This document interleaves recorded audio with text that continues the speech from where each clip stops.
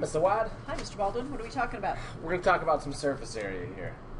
Okay, let's talk about surface area. Alright, so what we're going to do is we're going to take a cube. Or in this case, we're actually just going to take a square. Let's make it a little easier. Let's just deal with 2 dimensions today. 2 dimensions are much easier. All right. Okay, so we start with this square. Yeah. It's 1 centimeter by 1 centimeter. Okay, so it has 4 sides, and each side is 1 centimeter. Okay. All right.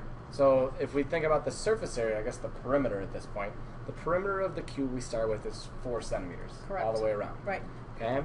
Now, this time what I want to do is I want to chop my square into 4 pieces. So you're simulating a mechanical weathering. You're making a big piece, smaller pieces. Absolutely. Okay, so it'd be like if water seeped down in the cracks, split it into a couple different pieces. Right. Okay. So each of our new 4 cubes each has 4 sides, right? Yeah. Or sorry, each of our new 4 squares has 4 sides. Right. Okay. So now we created some new surfaces because we've got this 1, 2, 3, 4, 5, 6, 7, 8 new surfaces on there. Right. So we're exposing some more surface area there. Okay. Now let's think about what would happen to this perimeter, I guess, of all of our new squares. So if we were to add this up, right? Yeah, so each of these is a 1/2 centimeter by a 1/2 centimeter. Right. So this square right here would be half, half, half, and half, which is 2 centimeters. And I've got 4 total squares, so 8 centimeters. 8 centimeters. So and we were at 4 centimeters for the original square by splitting it in half twice. Yeah.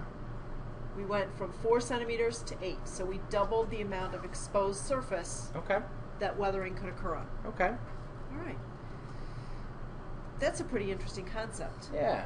What if we threw some more monkey wrenches into this? What if we looked at the weathering and we were looking at a warm climate versus a cold climate? Is there a difference in the rate of the weathering from a warm climate to a cold climate? Well, when I think of warm, it seems like there's just more energy in a warm climate, right? Okay. And when it's cold, it's cold. You don't want to really do much. There's not a lot of energy in the environment. So if it was warmer, do you think something would happen faster then, maybe? I think we would see an increased rate. Okay. So if we think about that in an analogy of taking iced tea and taking hot tea and putting sugar into it, if you use the same size sugar grains, the sugar is going to dissolve faster in the warm tea versus the cold tea. Okay. That would be an analogy to the warm and the cold temperature environment. Okay. But the difference is going to be when we've got those freeze-thaw cycles, like we were looking at in frost wedging, where it changes temperature back and forth a lot. Yeah. If it's consistently warm versus consistently cold, the rate's going to be faster consistently warm. Cool.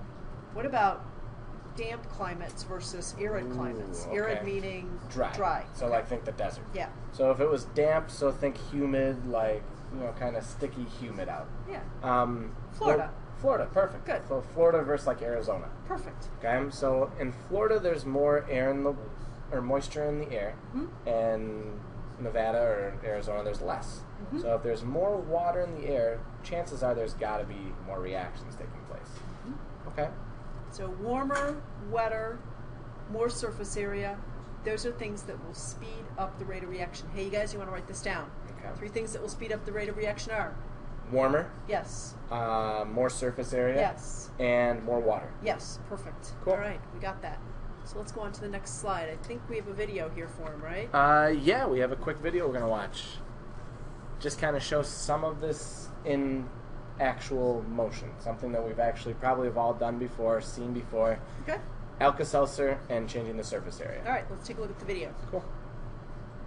Is we're going to be measuring reaction rate, and what we're going to use is we're going to use an Alka-Seltzer tablet. This is my Alka-Seltzer tablet, standard little Alka-Seltzer tablet that you'd take if you weren't feeling well. And so what I'm doing is I'm finding the mass, and you can see I have one tablet on the balance right there. It's got a mass of 3.26 or 25 grams, and they're fairly consistent to each other. Here's this one, 3.24. So within 1/100th of a gram, they're the same. And I'm measuring temperature of the water. You can see I have 2 thermometers going. One of my beakers is at 24.7, one is at 24.6. I've got the GLX thermometers in them. And so what I'm going to be doing, the difference, I have the same water, the same mass of Alka-Seltzer, and what I'm going to be doing is measuring how fast they dissolve, and I'm going to be The difference I'm going to do is one of them I'm going to crush. So I'm going to make the surface area really big. So I'm going to do that by taking a mortar and pestle here, and I'm going to break up the one tablet to increase the surface area of the tablet.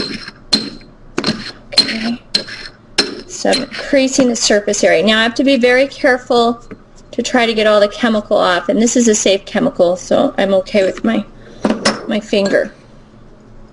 Okay, so now the tricky part is I've got to add both the powdered Alka-Seltzer and the solid tablet at about the same time and start my stopwatch. I've got my stopwatch here. And so I'm going to have my powder, I'm going to have my tablet, and I'm going to start my time.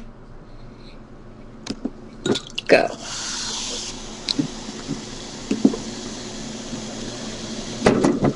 And what I'm trying to determine is if there is a difference between the crushed Alka-Seltzer and the regular whole tablet Alka-Seltzer.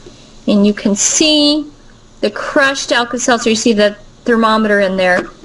Lots of fizzing in the other one too, but what we're going to see is when does it look like the tablet is all dissolved. We're at 30 seconds right now on the stopwatch.